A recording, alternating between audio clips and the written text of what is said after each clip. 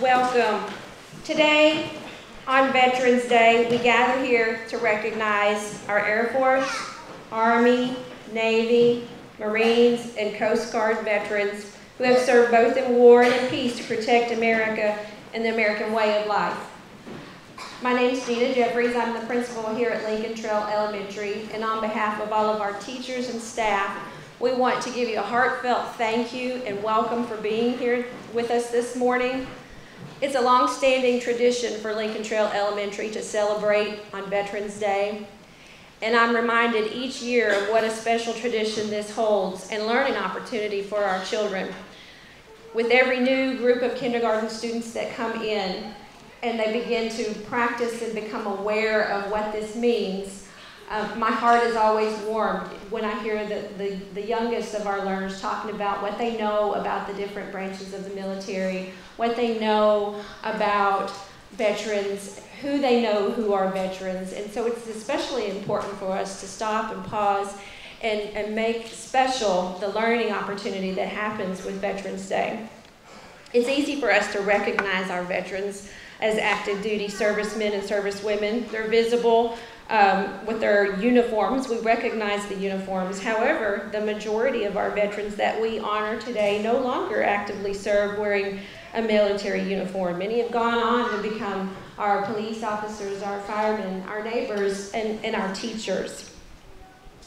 Whether they wear a military uniform today or wore it decades ago, veterans represent an unwavering dedication and exemplify the highest ideals of service to our country.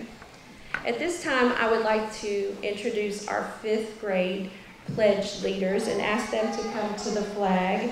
We will, when they are in place, then we will all stand for the Pledge of Allegiance and remain standing for the national anthem. Please join us, Ellie Smith, Braden Begley, Maddie Tabb, Lily Marlowe, Davis Lutz,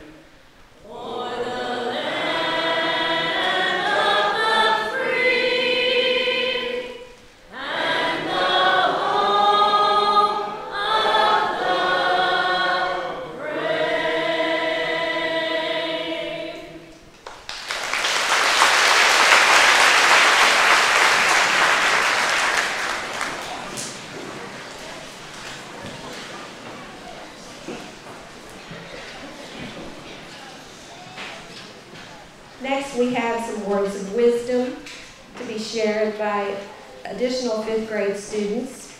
We have Maddox Adams, Gabrielle Spalding, and Eli Mays. I would ask all 3 to join me at this time. This land is your land, this land is my land. That is one of the songs you will hear today as we honor you. Today, we are honoring you as veterans. Veterans Day used to be called Armistice Day. It was to honor those who were a part of World War I. However, we later had many other events like World War II and the Korean War. Armistice Day was later renamed Veterans Day to honor all those who have served. Veterans, we are here today to honor you because of the sacrifices you have made. You have always been there for your country, your comrades, and to protect our freedom. One reason that you deserve to be honored here today is because of your willingness to sacrifice your lives for us. You don't even know us or our names. There is no greater show of patriotism than to enlist in the armed forces. As enlisted men and women, you face many days of uncertainty. You leave your lives here at home so that you can protect us without always knowing when you will return.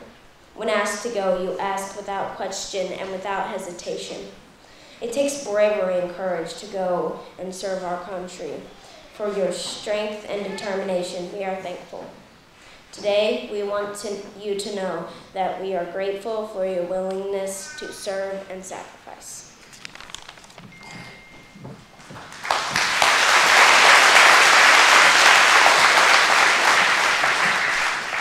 Another reason that you veterans deserve to be honored is the way that you are always there for others. We know that you each have families of your own that you love and want to protect. However, when you go off to serve, you create another family. Your comrades are people you meet and protect and connect to without question. Your bond is inspiring. The way that you stand with each other to accomplish a goal is incredible. While your families may be very far away, you know that they can always depend on them for love and support. You also know that you can depend in many of the same ways on your comrades. I couldn't imagine what it would be like not to see the faces of my loved ones every day. But you do it without question and create a bigger family. Thank you for being men and women we can depend on and trust to stand together.